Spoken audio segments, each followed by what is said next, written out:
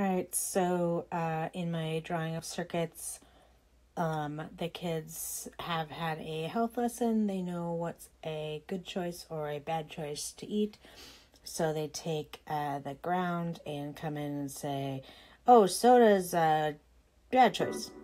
When they hear that sound, of course with the chocolate as well, means a no, bad choice.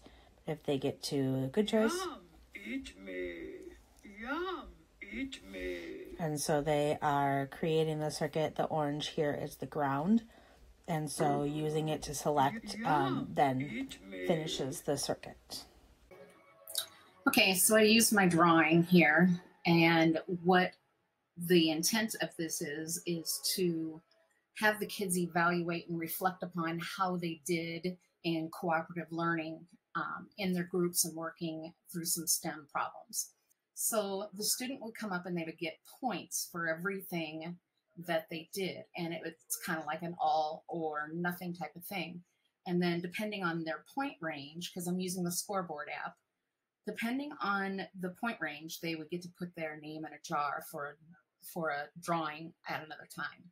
We got it here on home. And did you use kind words when you disagreed? And if that person presses it, they get 7 points. Did you do your job?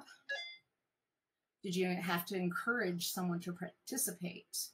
No, so they don't touch it. Did you respect the materials you were using? Well, that's the W key, forgot.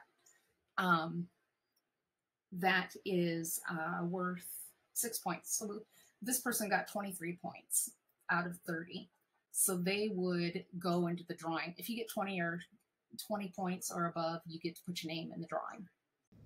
Right, so I made a safety poster for drills. We use a lot of different tools in my classroom.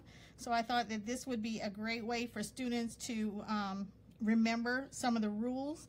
So this one is for the drill. And I have attached all of these, all of my alligator clips. And I have the ground up here.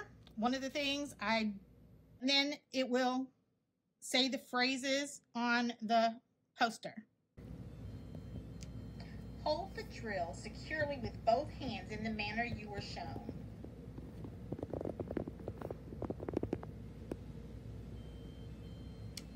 Secure your work to the workbench with a clamp or the vise.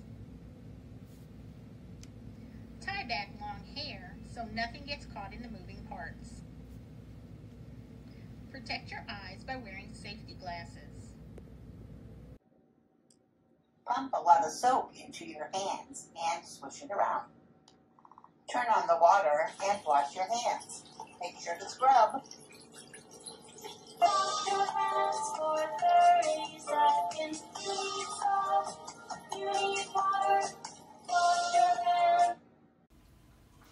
Hi, this is Celeste. For today's drawing activity, I decided to do a social emotional learning board. And so what kids would do is they would push the I feel, this is the earth, and then they would choose whichever color they are that represents how they're feeling. For each of the feelings or the colors, 3 of them I made my own sounds, and then 1 of them I chose to use the ones that were on the sampler. So this is what it sounds like.